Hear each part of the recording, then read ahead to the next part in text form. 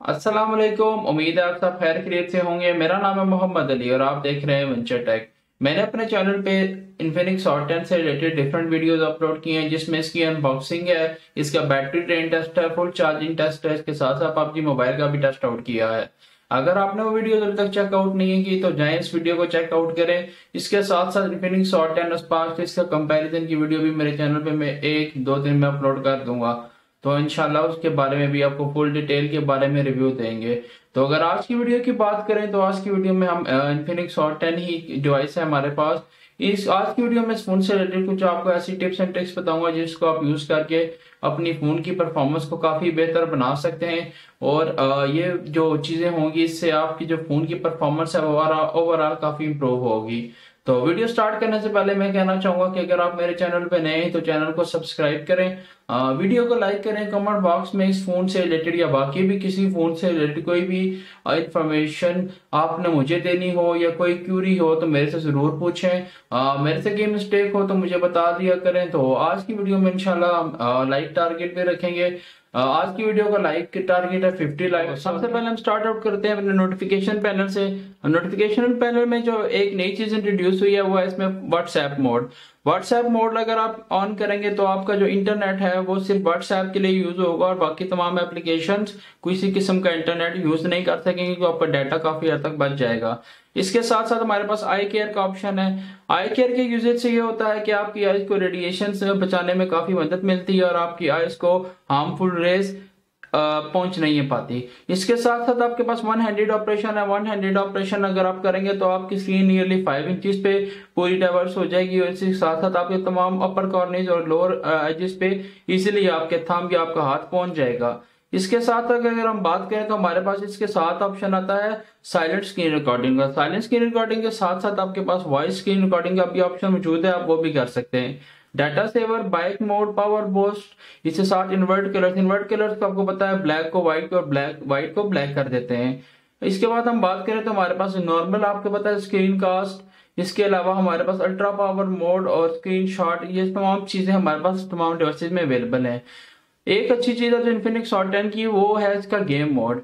Game mode जब आप on करते हैं तो आपकी गेमिंग की परफॉर्मेंस काफी हद तक इंक्रीज हो जाती है।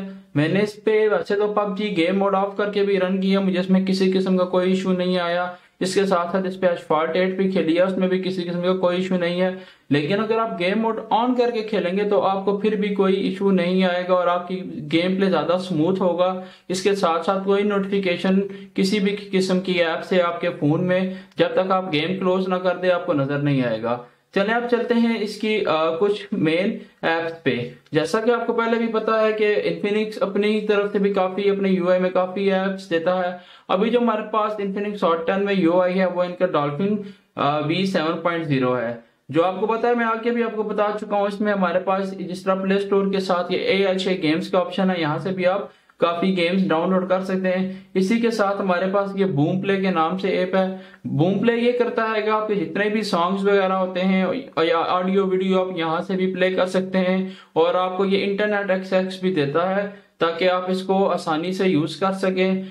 ये स्पॉटिफाई जैसा है, लेकिन आपको पता है स्पॉटिफाई पे हमारे पास ज्यादातर ऑडियो सॉन्ग्स होते हैं, लेकिन हमारे पास बूम प्ले पे आपको यहाँ पे वीडियो और ऑडियो दोनों की ऑप्शन मौजूद है। इसके साथ साथ आप अपने लोकल गाने डिवाइस के यानी अब डिवाइस के अंदर जो सॉन्ग है वो भी प्ले कर। साथ साथ हमारे पास एक और ऐप है जो बॉटम पे एक्स शेयर के नाम से है। ये सिंपली आपके पास ज़ैपिया के तौर पे यूज होती है।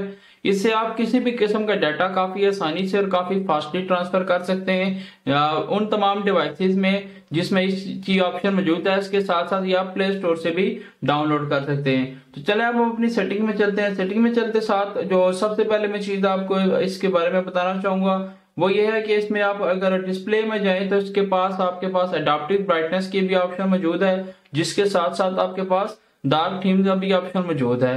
डार्क रात के टाइम ही यूज होता है, वैसे मोस्टली मेरे फोन पे हर टाइम डार्क थीम ही लगा रहता है बिकॉज ये आपकी बैटरी के साथ साथ काफी और चीजें में भी आपके आइज को भी काफी प्रोटेक्शन देता है रात के टाइम। इसके साथ अगर हम नीचे डाउन पे जाएं तो आपके पास एक और चीज आती है, जो नया ऑप्शन है वो आपके पास इनवर्टली मोड। इनवर्टली मोड आपका क्या करता है कि आपके फोन को घोस्ट टच से बचाता है और आपके फोन को जब आपका पॉकेट से होता है या आपकी रेंज से दूर होता है तो आपके फोन को ऑन होने से बचाता है, जिसकी वजह से आपकी बैटरी के यूजेज में काफी कमी आती है। इसके बाद अगर मैं बात करूं तो हमारे पास आती है जेस्चर नेविगेशन। जेस्चर नेविगेशन का मैं आगे भी आपको काफी बार बता चुका हूँ। एक तो होती है हमारे पास 3 बटन नेविगेशन और एक होती है हमारे पास जेस्चर नेविगेशन। 3 बटन नेविगेशन आपके पास बिल्ट इन इस फोन में आती है, तमाम फोन में बिल्ट इन नहीं आती है। अगर आप जेस्चर नेविगेशन रखना चाहें तो आप वो भी रख सकते हैं। अगर आप राइट साइड से लेफ्ट पे स्लाइड करेंगे तो आप बैक पे जाएंगे, बॉटम से टॉप पे थोड़ी देर के लिए रोकेंगे तो आपका ऐप गैलरी खुल जाएगी। इसी के साथ साथ अगर आप किसी भी ऐप में हैं और नीचे से इस तरह ऊपर एक बार करेंगे तो आपका इस तरह करेंगे तो आपका होम आ जाएगा।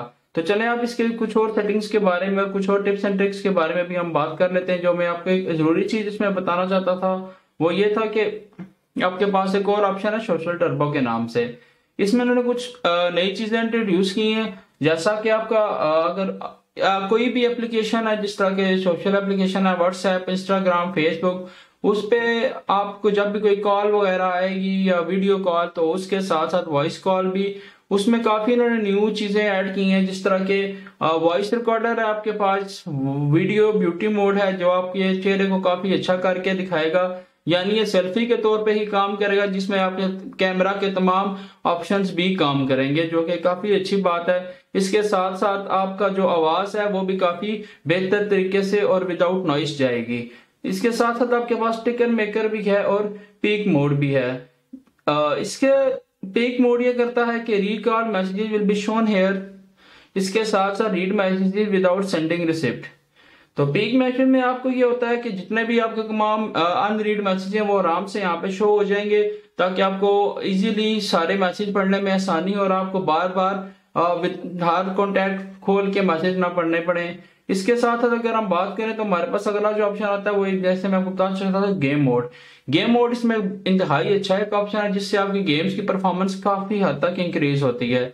मैंने इससे जितना भी यूज किया है इसका गेम मोड ने काफी अच्छी परफॉर्मेंस दी है और मुझे पर्सनली ये काफी अच्छा लगा है, बिकॉज इसकी वजह से काफी गेम्स ने बहुत अच्छी परफॉर्मेंस दी है। जिसके साथ साथ इसका G70 का जो गेमिंग प्रोसेसर है उसने भी काफी अच्छी परफॉर्मेंस दी है। तो आई विल हाईली रिकमेंड कि आप गेम प्ले के दौरान ये यूज किया करें। वैसे तो इसके प्रोसेसर की वजह से किसी गेम में आपको कोई इशू नहीं आने वाला, लेकिन फिर भी अगर आप इसको ऑन करेंगे तो आपका गेम प्ले के साथ साथ आपको कोई मसला भी नहीं होगा, इसके साथ साथ आपको कोई नोटिफिकेशन भी नहीं आएगा। आगे अब हम बात करते हैं अपने स्मार्ट असिस्टेंट की। स्मार्ट असिस्टेंट में मैं आगे भी आपको बता चुका हूँ हमारे पास काफी चीजें होती हैं। सबसे ऊपर जो हमारे पास मेन चीज है वो है टैपिंग अवेक, यानी आप 2 बार अगर स्क्रीन पे टैप करेंगे तो आपकी स्क्रीन ऑन हो जाएगी और 2 बार टैप करेंगे तो ऑफ हो जाएगी।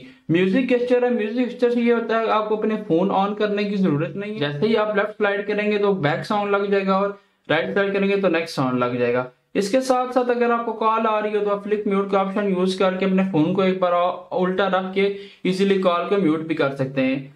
3 फिंगर से आप स्क्रीनशॉट ले सकते हैं, ऊपर से नीचे आप 3 फिंगर्स को लेके आपको स्क्रीनशॉट इजीली ले लेंगे। आपके पास पावर बटन और पावर डाउन बटन का भी ऑप्शन मौजूद है, आप नॉर्मल उस तरीके से भी ले सकते हैं। कॉल आ रही हो तो अपने कान के साथ आप फोन लगाएं तो आपकी कॉल ऑटोमेटिकली उठ जाएगी, आपको यस करने की जरूरत नहीं पड़ेगी। Smart screen on, smart screen on से ये होता है जब अपना फोन आप उठाते हैं तो आपका फोन खुद ही ऑन हो जाता है और आपको किसी पावर बटन दबाने की जरूरत नहीं पड़ती।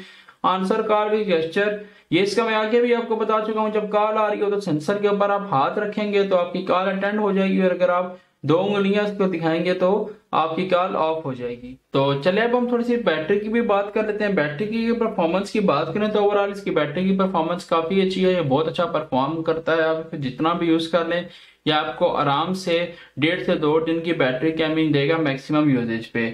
मैंने इसको काफी ज्यादा यूज किया है लेकिन इसकी बैटरी की परफॉर्मेंस काफी अच्छी है। मैं ये नहीं कह रहा कि आप इस पे टोटल हर टाइम ही इसको यूज करें, लेकिन अगर आपका जो नॉर्मल यूजेज है, जो मेरा यूजेज है वो काफी एक्सेसिव यूजेज है, उसके लिहाज से भी इस फोन की बैटरी बहुत अच्छी है।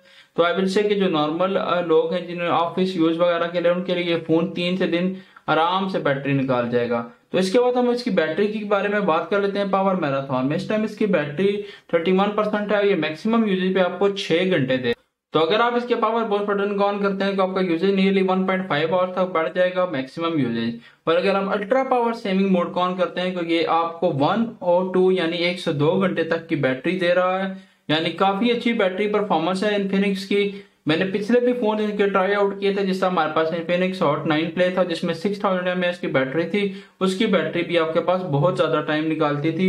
तो बैटरी वाइज इन्फिनिक्स से कोई मसला नहीं है, इन्फिनिक्स की बैटरी हमेशा से ही काफी अच्छी रही है।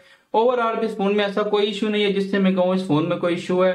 मुझे पर्सनली ये फोन बहुत अच्छा लगा है, इसका डिस्प्ले वाइज भी ये काफी अच्छा है। मैं स्पार्क 6 भी यूज कर रहा हूँ, उसके साथ साथ ये भी यूज कर रहा हूँ, लेकिन मुझे ये थोड़ा सा ज्यादा पसंद। तो ये थी इस फोन की कुछ ऐसी टिप्स एंड ट्रिक्स जो आप यूज करके इस फोन को ज्यादा बेहतर तरीके से यूज कर सकते हैं।